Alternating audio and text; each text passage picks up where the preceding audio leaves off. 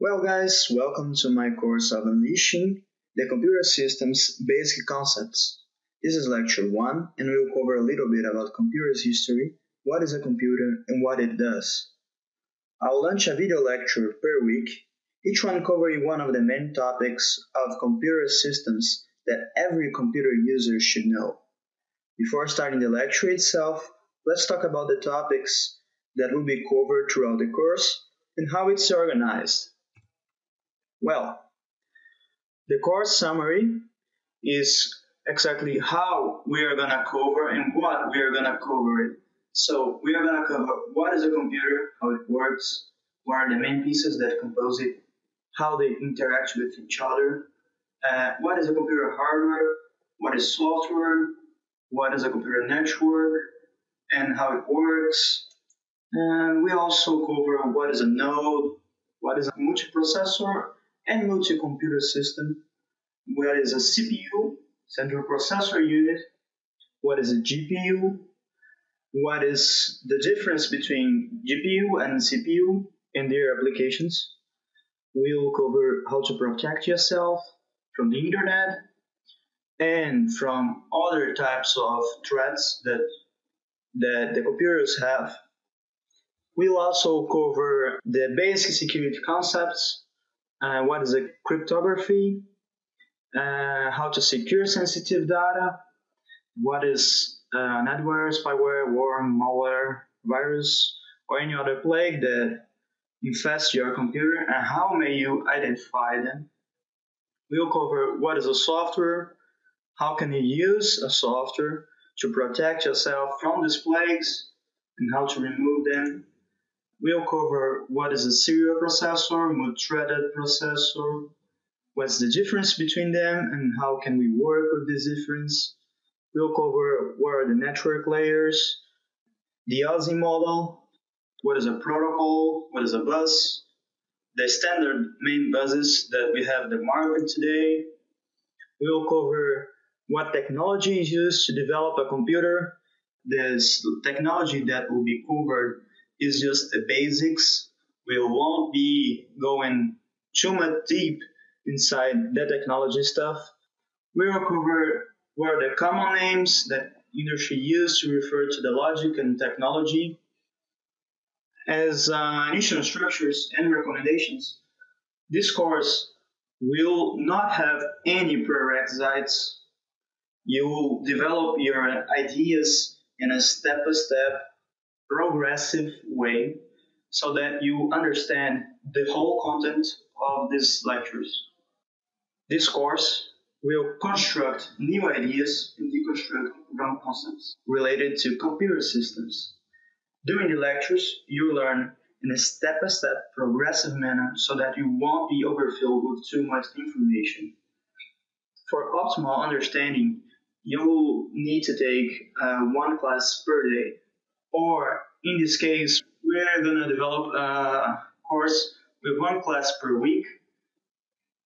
We will not use any textbook, but we may use articles, PDFs, and some other supplemental materials, and maybe some textbook that is open source or available free on the internet for you to have a look.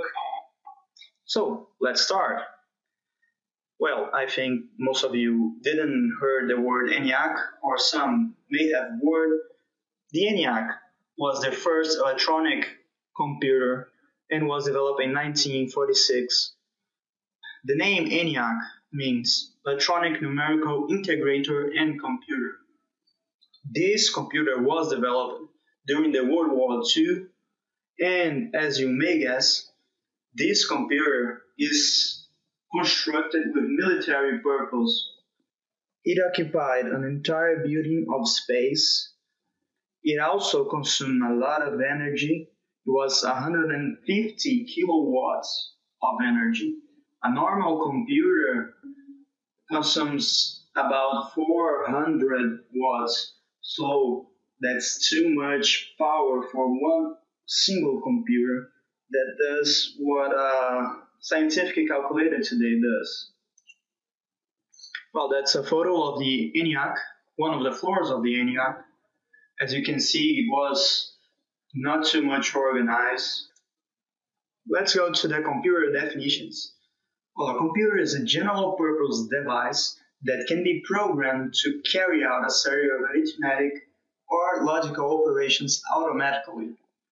Well, this information was acquired from the Wikipedia, as you can see here, and that's the best definition that I could find for a computer.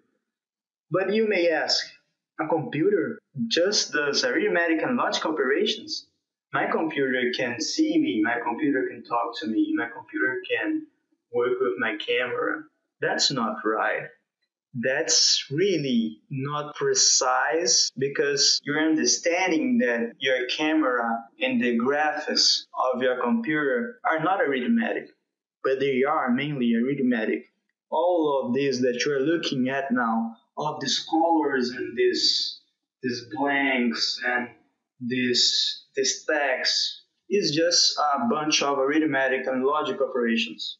You'll see throughout the course that this is just a way of understanding how numbers can be used to mean different things, to mean graphics, to mean numbers, to mean words.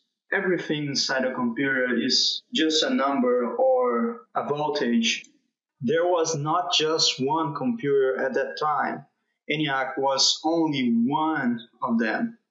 There was the Z3, the Colossus, the Mark I, the ABC, and some bunch of others, but the ENIAC was by far the very first and very unique computer because it was electronic, it was faster.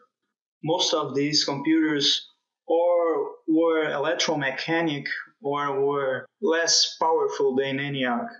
ENIAC was a very big mark on the history when compared to these others. That's why you won't hear too much about them. Well, thank you for watching, and if you have any question, please email me or contact me in my website.